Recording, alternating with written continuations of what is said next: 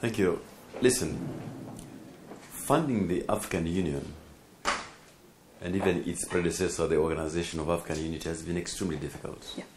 Urakoze urumva gutera inkunga Afurika yunze ubumwe ndetse n'umuryango umwe bwa Afurika wabubanjirije byakomeje kugorana.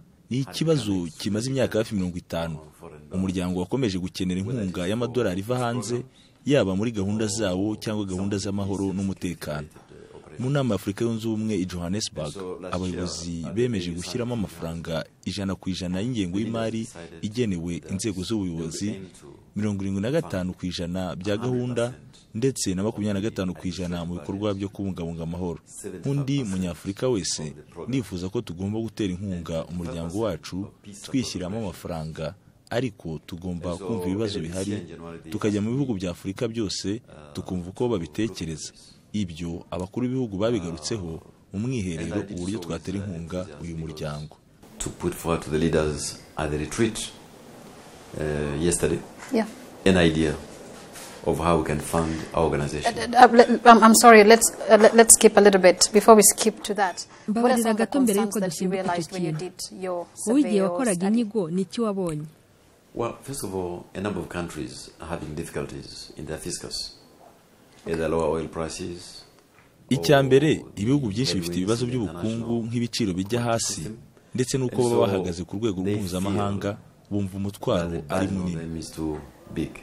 And do you see this actually giving us? Murabona ibi byatanga umusaruro dushaka bikazatwara igihe kingana iki? It should not take long for implementation. Ntabwo ishyirwa mu bikorwa rigomba gufata igihe kirekire. Ntanze urugero, bikozwe neza twakivanamo miliyari na miliyoni 200 z'amadolari, kandi ibyo AU ishaka nka kimwe cya kabiri. Ishyirwa mu bikorwa ntirigoye, harasabwa ubufatanye hagati ya za gasutamo, banki nkuru z'ibihugu, minisiteri z'imari, mu buryo mu bikorwa nko mu karere ka ECOWAS. Ni ibintu byo gusaranganya kandi birashoboka cyane. So it is something which is predictable, equitable, reflects capacity to pay, and has proven that it can work. Is it just an ambitious goal? If we have failed to ni icyifuzo ariko niba twarananiwe kubikora mu myaka 50 ishize, twakwizera gute ko bishoboka mu gihe gitoya nk'imyaka 5? Remember, the leaders also had ibuka ko abayobozi biyemeje ko kubera ibibazo by'ubukungu bya AU byatumye bagira umwiherero babiganiraho. Ubushake bwa politiki burahari, ariko tugomba gukora ku bijyanye n'ishyirwa mu bikorwa kugira ngo bizabe byakozwe mu mwaka 2017. To ensure that it is done within the timelines given, which is 2017. Doctor, most of the African countries are still struggling with their Dr. byinshi mu bihugu byo muri Afurika ubwabyo birarwana n'ingengo z'imari zabyo, birabagoye. N'abagerageje usanga bashyiramo 60 cyangwa begereje 70%. Ariko ni gute bazatera inkunga umuryango utari mu bihugu byabo nubwo babonamo inyungu?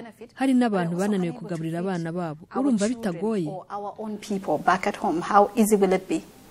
But the African Union is our organization. Exactly.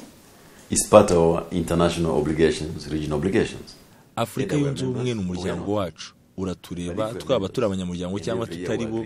Niba rero turi abanyamuryango buri mwaka tukadushyiramo amafaranga runaka, ni umukoro, ariko nanone umuryango ugomba gukora neza, ibyihutirwa bigashyirwa imbere n'ingengo y'imari ikiyongera. Uyu ni umuryango wacu, niwe ugomba kudushyira hamwe muri Afurika. Biratureba rero. But this is our organization.